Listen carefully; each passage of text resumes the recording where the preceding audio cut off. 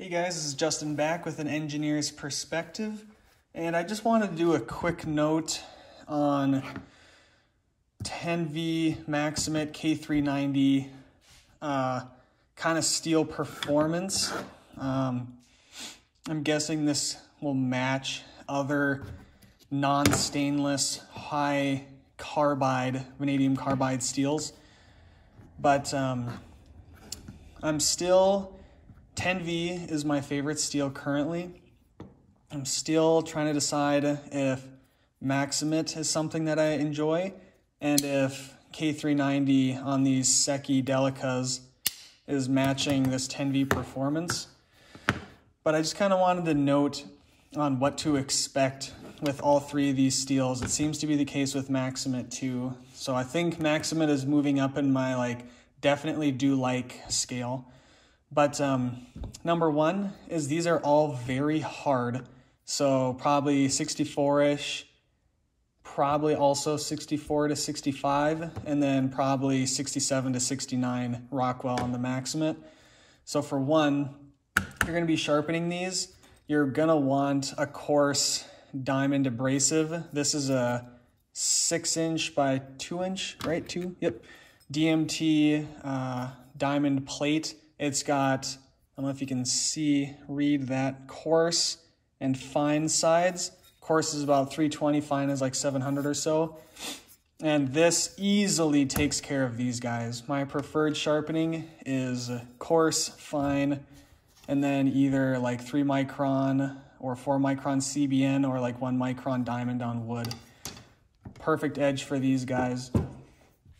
And you really need that coarse plate though, otherwise you're just not gonna fully apex these because they just take a long time to move at that high hardness and all that carbide volume. So that's one note in the sharpening. And the way that these tend to come up is a lot of people will talk about the aggression that these come up with, and they 100% do, but it's not like I thought it would be. It's just if you've ever raised a burr on a knife and refined it a little bit, and then you feel it, and that burr, especially if you're not experienced, you'd be like, wow, I can't believe how aggressive this edge feels, but it's actually just the burr. I was almost expecting that, but more refined.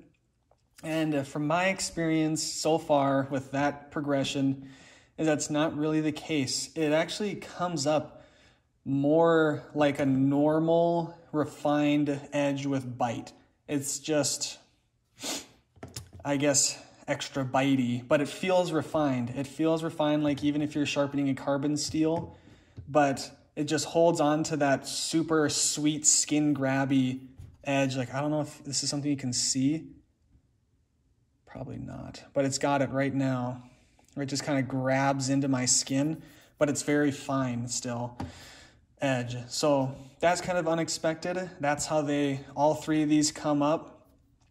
The burr reduces very easily on all of these steels, but let's talk about 10V and K390. The burr reduces really well, but I have found it's a little bit tricky to get rid of that tiny little micro burr at the very end. Almost undetectable through eyesight or by feel, is you'll have these tough steels have this tiny little micro burr that you really need to work to make sure you get rid of that guy.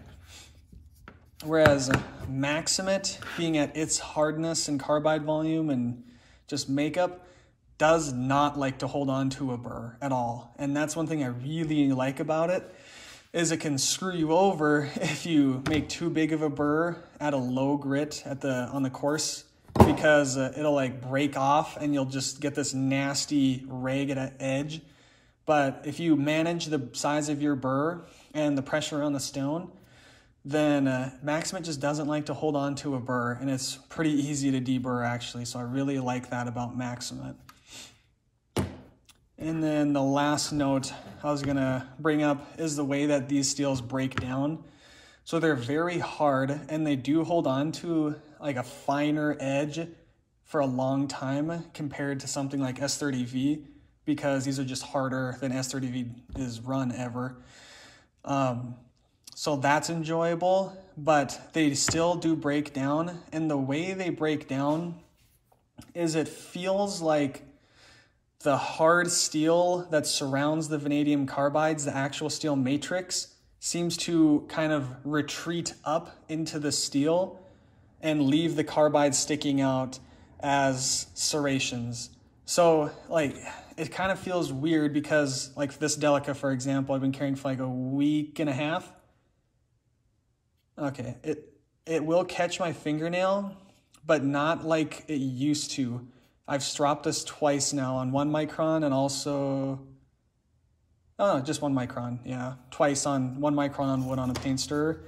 And it doesn't bite into my fingernail like it used to, so I can just get it to skate across like that. And that's because the apex width has increased overall.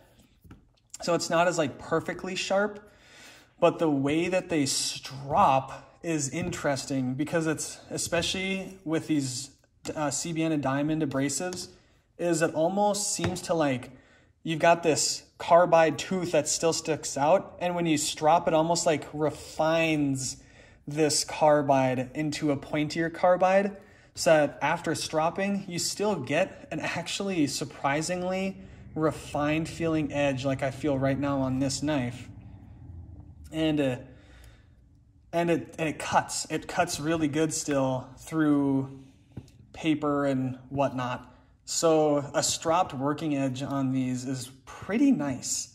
And basically the quote of everything that I've been noticing is it's finer. It feels finer than I thought it would. I thought it would feel more toothy aggressive, but yeah, these strop back pretty dang nice. Especially if you stay on top of it and don't let that apex width get too large, you know, like every few days, then they strop back nice. They feel fine, like, you know, refined type of fine, but they cut really good still. They don't just like kind of like round over like carbon steels will. And it's enjoyable. It is. It really is. So 10V is great. I really enjoy it. This K390 seems to be right there with this 10V right now. And I think I do really like Maxamet. I wish the geometry of this knife was better, but whatever. Maybe I'll have to pick up a Sage in Maxamet.